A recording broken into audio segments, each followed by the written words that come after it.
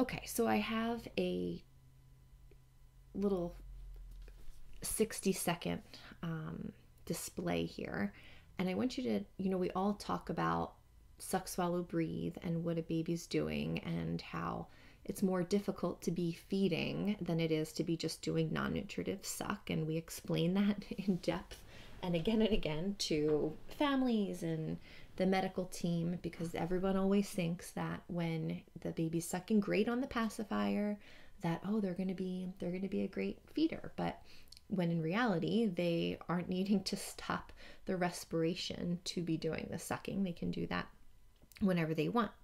When you add in the demands of feeding, then you have to pause respiration, and we know from research that a baby's need to swallow, or what they're going to do if they start eating, their swallowing is going to trump their respiration, or at least it should. It doesn't always happen in everyone, but a lot of times a baby's going to continue swallowing and they're going to stop breathing as often.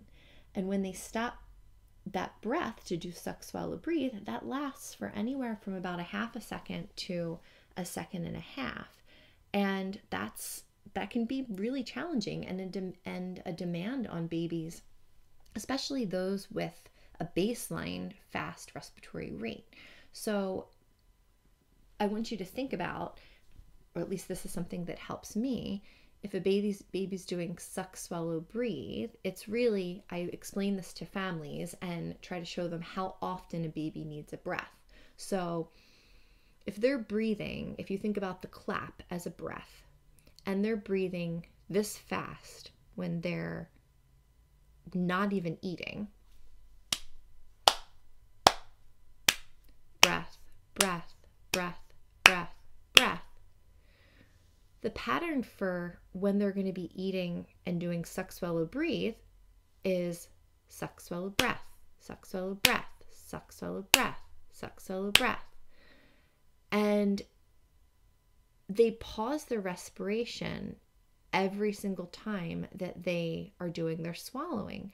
And that can really put a demand on them. And so what's going to happen is the baby's either going to continue swallowing and hold their breath because they're afraid to take one, or they're going to take a breath when they're supposed to be swallowing and they're going to aspirate. And that's part of what our assessment is. Sometimes that's clear and sometimes it's not clear.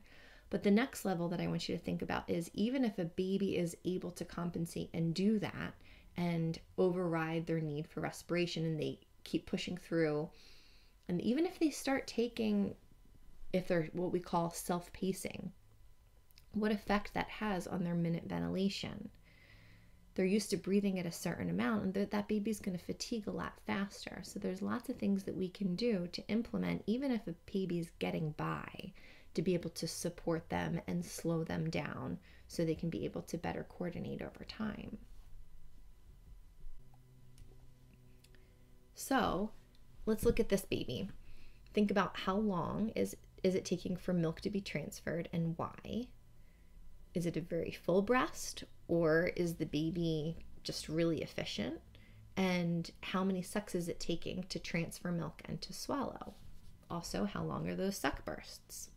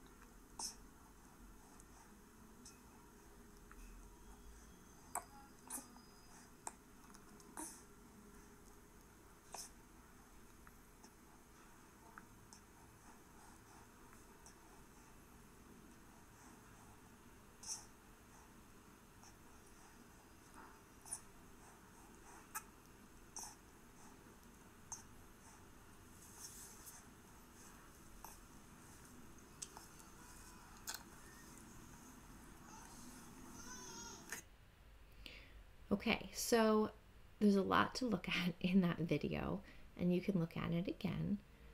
Respiratory wise, yes, he was working, but he was coordinating pretty well. But the difference between what are the respiratory needs at baseline versus what are the respiratory needs when he's feeding, and how far from his baseline is that? And why are they there? Is it just him needing to work that much harder and not being able to keep up? Is it the flow rate that just is going a lot faster and he's transferring, and because he's swallowing much more frequently, then that is more respiratorily taxing?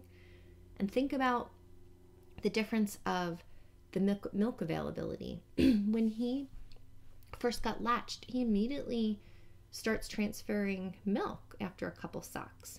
And think about a baby who he only did maybe 1 or 2 non-nutritive sucks, and that letdown came right away. Think about a baby who needs to get organized before they're latching to the breast, and they need to get that coordination and sustain of that non-nutritive motor plan and that breathing before they get the milk introduced and be able to coordinate that.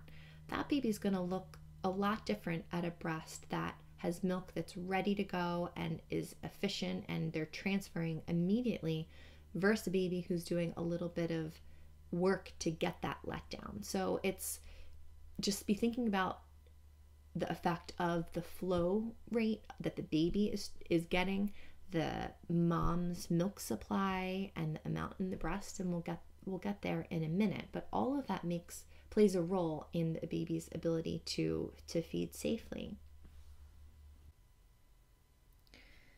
So look at these 2 pictures that show a baby who's already latched and the baby had just been latched. And do they look the same or do they look different?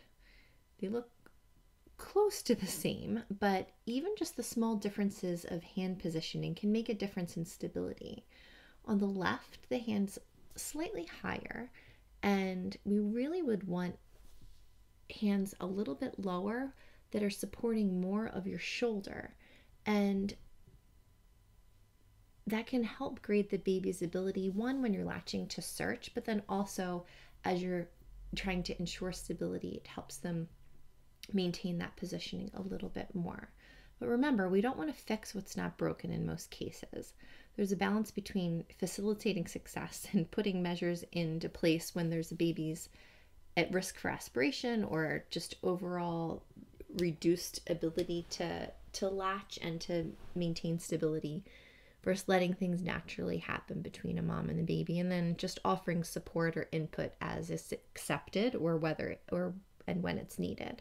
Here's an example of just the central pattern generators, and I just like this diagram. It just shows the complexity of everything really relying on one another.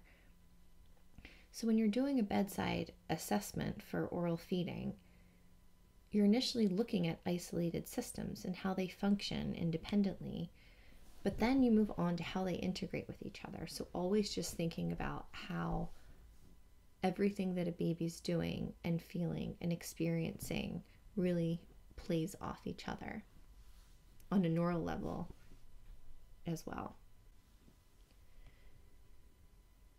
So when you start thinking about where the breakdown's occurring, you think about that checklist that we talked about before. You have to think about the recovery expectation. You have to think about pulmonary health. Is there room for error? Talking to the medical team, how liberal can you be? And then where's that patient in the recovery stage? In order to be able to move forward towards those goals, you need to get back to the basics and get back to the breast in whatever way that is. And so we're going to talk a little bit of specific examples of cases and different strategies that can be implemented in different populations.